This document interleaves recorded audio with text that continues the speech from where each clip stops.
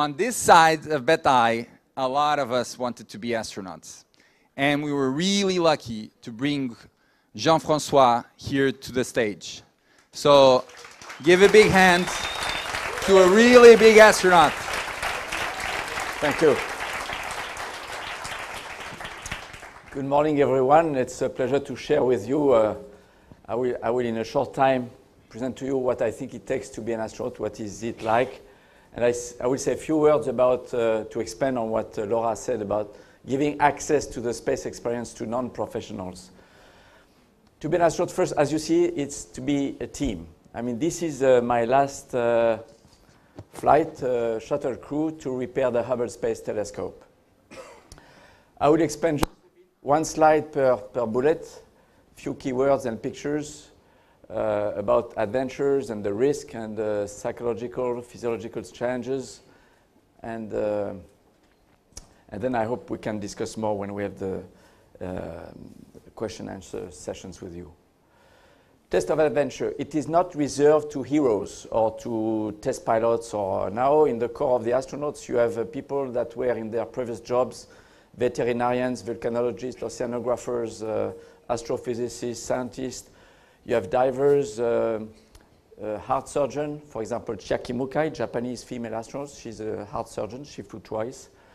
And here you see the only non-pilot working on the moon, Jack Schmidt, a geologist who picked up the best stones brought back from the moon, actually. The risk, anytime you take energy, you take a risk. Especially in terms of altitude, we call that potential energy or speed. Anytime you take altitude or velocity, you take a risk. And in the case of space flight, this is the extreme of altitude and energy. So the risk is there. In space, we are exposed to vacuum. It's an extreme environment, hostile. And we lost 2 crews on the Russian side, 2 crews on the US side, only on ascent or entry. We never lost astronauts in space, in orbit, although we had big events, big catastrophic events in space like Apollo 13, the fire on board Mir, a big collision and loss of 1/3 of the atmosphere on board Mir also, but each time the crew was able to save their life. To summarize the big sensations of going to space, first, this is a huge power on liftoff. You don't know where you go. This is probably the only time in transportation where you don't go to a physical point. We aim in space a virtual point where there is nothing physical waiting for us. We must be there at a certain time, at a certain speed, in a certain direction. But when we ignite the engines, you don't know where you go, but you feel you are going somewhere. In your life, you know, you will remember forever this. The Earth is probably what strikes the astronauts the most for the rest of their life, but also you hear about weightlessness. And something strange that is not obvious until you do it for the first time. You are on the daily side of the Earth and the sky is just black. Black, you don't see any stars. The moon, the sun and the Earth, no stars. To see stars, you need to think about something that some astronauts have forgotten to do and they have not seen stars from space. You have to switch off all the lights in the cockpit when the sun and the Earth are in the back and wait for your eyes to adapt, and then the blackness of the sky becomes white of stars. They don't twinkle because we don't see them through the atmosphere, but then you realize we are probably not alone in the universe. But if you don't do that, you think you are alone in the universe. The challenges are due to the complex task. Rendezvous in space is totally non-intuitive. You have to accelerate to slow down. And that's true what I'm saying, and you have to learn that. Spacewalks, you know, flying the robotic arm, that was my task on the first and my third space flight, are, you know, technical, complex task, but eventually when you make the robotic arm or the space shuttle itself, your spaceship, being like an extension of your own body, you feel well in space. You feel this is your life, and you want to stay longer because you feel well. You can live, eat, drink, and you can perform well, and you like space at the end. Not like in Gravity when Sandra Bullock says, "I hate space." This is not the case. We accumulate things in space. We don't train much about this. And eventually, it's a big mess. And you have to learn to manage thousands of objects every day. But eventually, we learn how to be better organized. We have now a coding system for location for objects. And we barcode everything we touch now. And we don't lose any more objects like we did in the past. You have to accept to be a guinea pig. For people exploring your own body, you learn a lot about your own body, and it doesn't hurt, but this is because you feel you serve science one way or the other.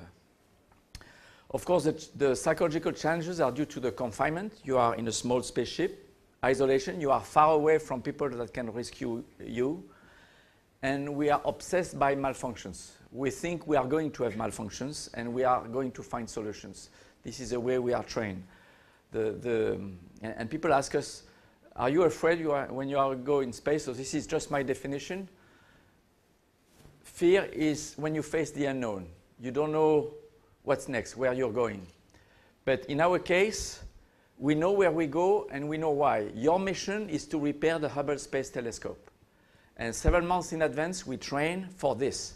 So several months in advance, we know that in our life, that day, at that time, the things I will do will be to sit on that chair doing that task on liftoff and then in space doing that task. When it comes, it is normal in my life because I prepare myself for that. So there is no place for fear. If I take you now and put you in space tomorrow, let's say even after tomorrow, you have good reasons to be afraid and to fear what's going to happen because you don't know, you're not prepared. But thanks to Laura, we are well prepared. This is teamwork. This is on Christmas Day, 1999. I was detaching the Hubble Space Telescope from the cargo bay of Space Shuttle Discovery. We deployed the Hubble Space Telescope, and that was our best Christmas gift because the ground controllers sent commands to activate the telescope, and the 13 different equipments we replaced on board were all working perfect. So we gave life back to the telescope, which was in survival mode at that time because it couldn't work, couldn't point any stars anymore, and we were quite happy. But so teamwork, this is my bullets. We need to accept a common goal for all of us. We don't do our job well to please the commander, to please the boss. We all want to reach the objectives. We want to come back with a successful mission, and for this we need to show we are competent, we know our job, we communicate. This is the only way to get mutual trust between crew members. And at the end, we are like Superman as a crew. We can face any situation. We know we will find a solution. A bit like Laura said, this is a John Young's word, prepare for the worst and hope for the best. In the simulator, the instructors are quite nasty. They are not allowed to give us scenarios with no solutions, but they can invent the worst scenarios. Sometimes we have a propulsion leak, with an air leak, with a fire on board, with a short circuit on the electrical system, with sparks, and the control sticks which doesn't respond, and we have to find the solution. Early in the training, we are not so good. We need help from Houston. Houston, we have a problem. But close to launch, we are Superman. I mean, they cannot catch us. We are on top of everything, and we feel that we can go to space, we are ready. We train in a real situation like T-38 flying. We train in a full flight simulator. Here I am in a spacewalk suit in a real vacuum chamber. Recently, I trained on the seafloor to reproduce the Apollo 11 mission from beginning to end, exactly the same task Neil Armstrong did with the same tools. So we prepare for future exploration by doing what we call analog training. Life on board is like a camping trip, just like camping, sleeping, you know.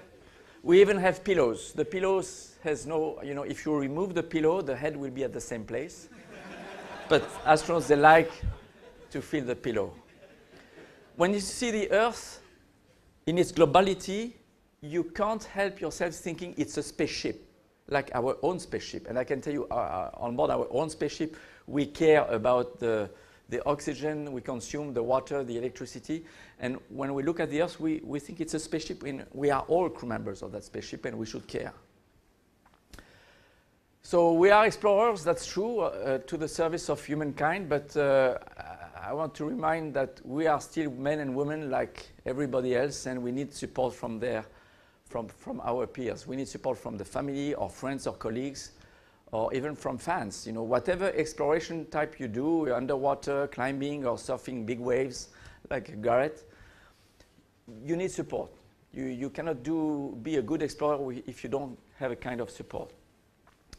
Now I would like to launch a small video. It's a business I started.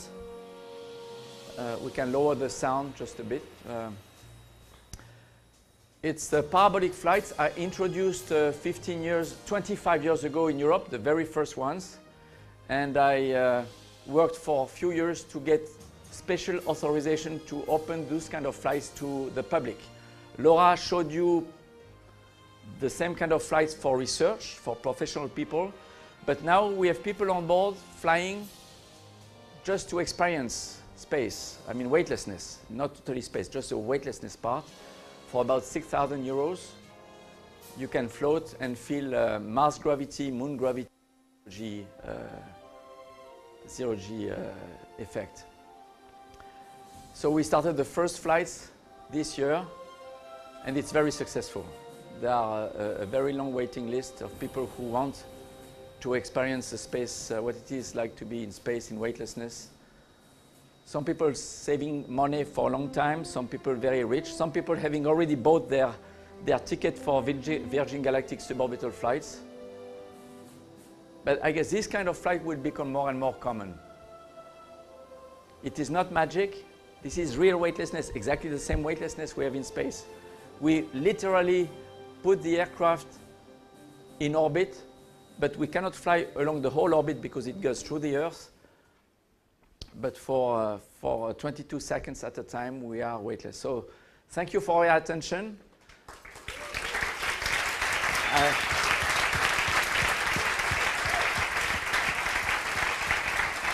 I hope more people want to go to space now, I hope. Okay, we do a survey here. Who wants to go to space? Good. Thank you.